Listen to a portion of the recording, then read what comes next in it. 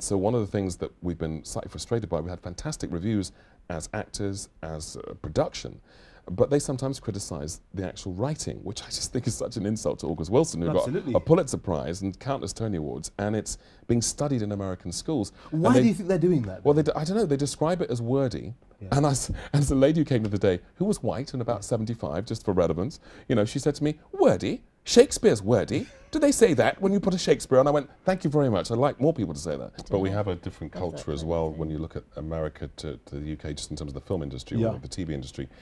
We have agents who very much react to a casting coming in.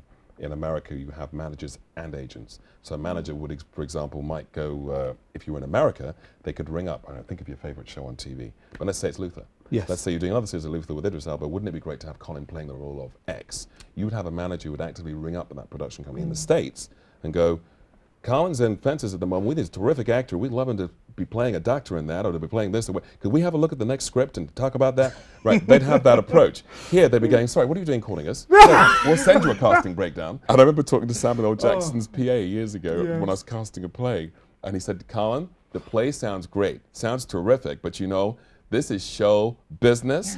10% of what? So that's how harsh they are, but I love the open, the freshness. It's direct, they don't mess, do they?